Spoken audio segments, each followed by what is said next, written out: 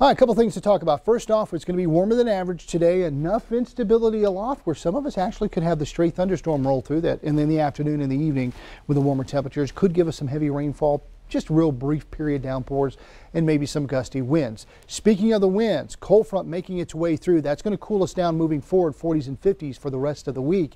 But it's going to pick up those winds. We're seeing the winds this morning.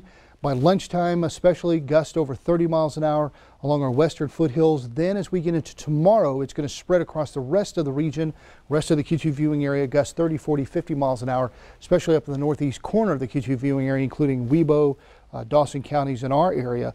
It's very, very windy with gusts up to 50 miles an hour for Tuesday with a humidity as low as 15%. So fire weather watch will be in effect. No outside burning, okay, and nothing that's going to cause any sparking.